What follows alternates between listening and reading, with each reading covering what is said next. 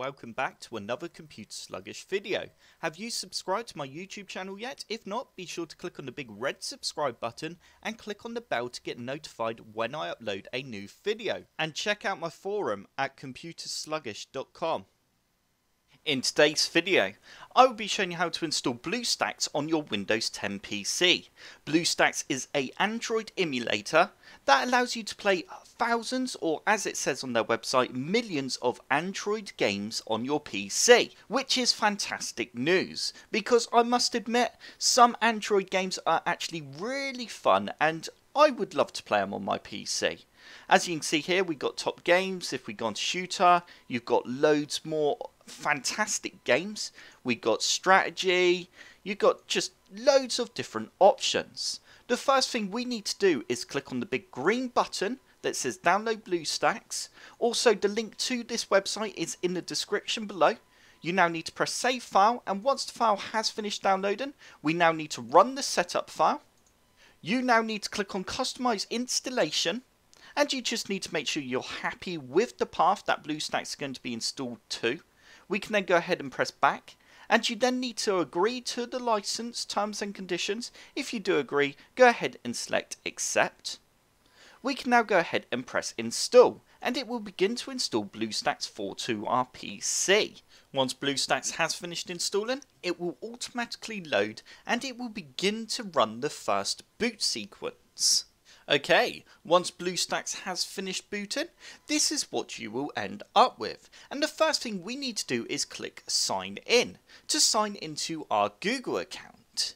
If you don't have a Google account, you can go over to google.com to create an account. I'm going to go ahead and click sign in. You do need to have a Google account to be able to download the Android games in BlueStacks.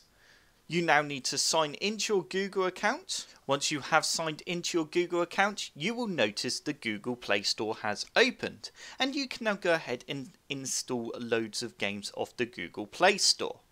We can also click on the Home tab at the top here in BlueStacks. And if we just press next and done, there we go, we can go ahead and search for games in the BlueStacks library as well, which are 100% supported in BlueStacks. And normally all the key bindings are set up as well if you would like to use a controller.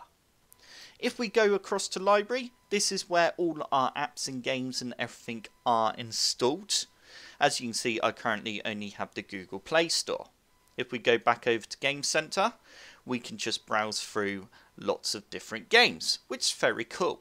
On the right hand side here, we have a few different options. A lot of these options are only available when you boot up the game, but you can always click on the three lines here to open up the menu and click on settings, and then you have lots of different settings in here.